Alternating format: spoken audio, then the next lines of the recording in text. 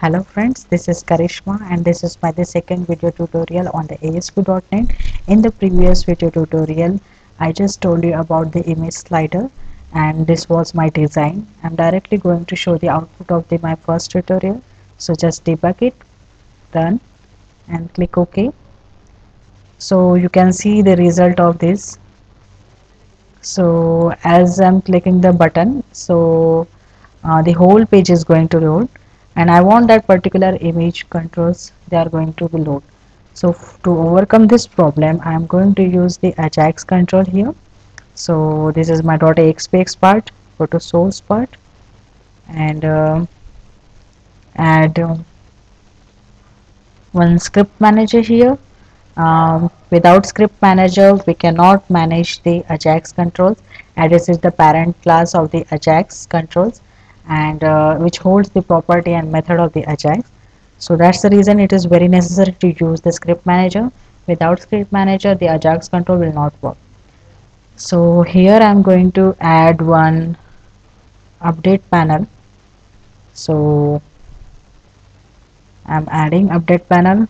Here I'm going to add one content template.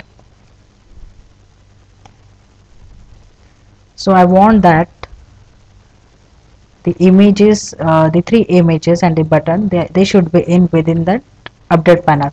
So I am going to close the update panel after the button.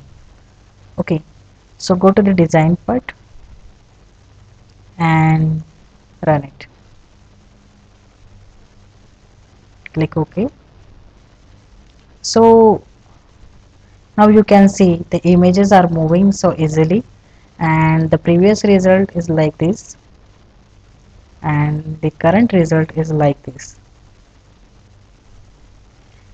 I want to show one modification here also. If you want to if you want that your images are in running mode, so for this let me go to the design part, sorry, source part, and let me add one timer in update panel. So I'm going to use one timer here.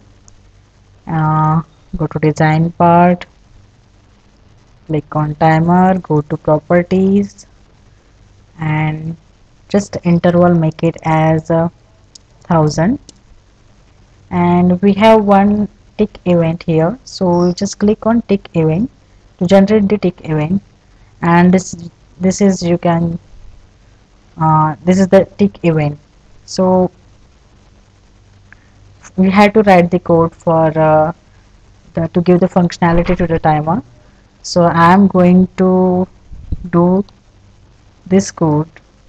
I'm going to make it as a, I'm going to extract the one method.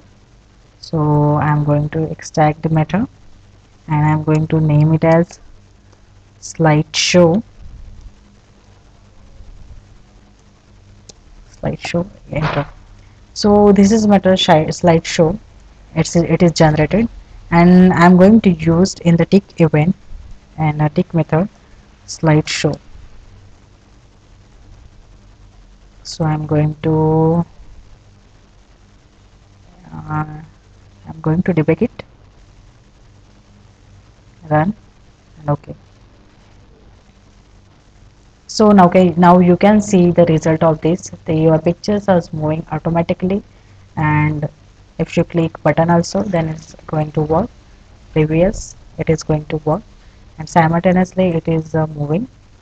So I hope you like this video. You will like this video, and thanks for watching. Thank you so much.